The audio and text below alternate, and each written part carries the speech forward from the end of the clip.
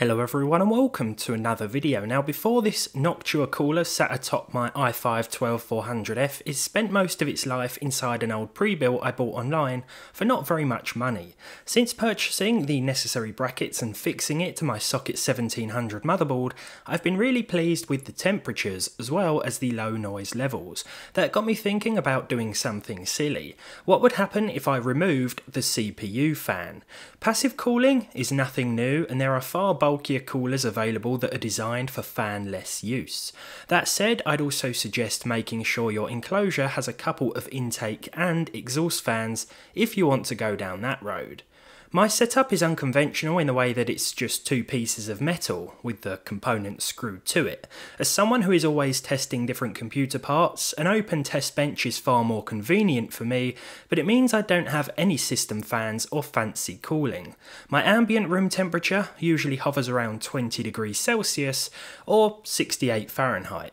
It's not uncommon for the i5 to exceed 60 degrees when editing or running a particularly CPU intensive program, but in games like Cyberpunk here it will often sit at less than this. Here are my recorded minimum and maximum temps from 6 hours of daily system use with the fan in place. Everyone's PC is of course unique in terms of specs, cooling and the temperature of the room it sits in, so my results won't apply to any of you watching.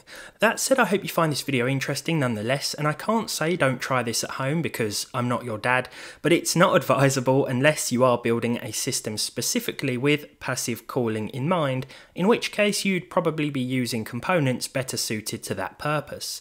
I'm just acting on part curiosity and part stupidity today. I certainly wouldn't try this with any stock coolers though. After removing the Noctua fan, I then jumped into Cinebench R20 again and found that after running the multi-core test, the processor topped out at 72 degrees. It still hit its 4 GHz all-core boost, and the smell of warm metal started to fill my nostrils. Delicious.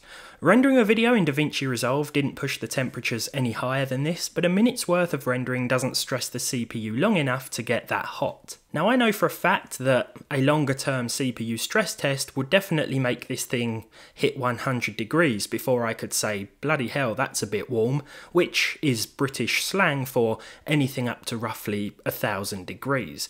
At this point I was a few hours in, and doing a little bit of everything didn't push this chip to unsafe or severely uncomfortable temperatures, I was trying to say there, which was quite surprising. I then played GTA 5 for about an hour, and while there was some stutter, this was because we were hitting really high frame rates that make the game engine panic a little bit. There were no performance problems caused by heat or, by an extension of that, throttling. As the afternoon drew to a close, I fired up something a little more CPU intensive, Marvel's Spider-Man Remastered, and this is where things got a little toasty. My level of concern had elevated from a blank expression to a slightly raised eyebrow. The i5 hit 95 degrees here, but the all-boost clock remained at 4 GHz, so I carried on playing for about half an hour, internally and continuously apologising to my i5, as well as Intel who kindly sent this to me in the first place. Sorry. Performance remained unaffected though, and so I left the game on pause while I went in the other room for some dinner. Chicken salad for anyone wondering. After I returned, I decided to see if I could play Battlefield 5 under these conditions. The room was cooling down a bit as the sun slowly started dipping below the adjacent rooftops, and this would certainly help in knocking a few degrees off of our i5, right? Well, what you're seeing here should answer that question. I got as far as loading a team deathmatch before the CPU hit 100 degrees and the game froze, so instead I've put up this artist's impression of the last thing I saw before I hurriedly switched off my PC at the plug. The ever-strengthening scent of burning metal wasn't too out of place now. Battlefield, now with realistic graphics and smells. Thus concludes my fanless adventure and this video. Thank you very much for watching.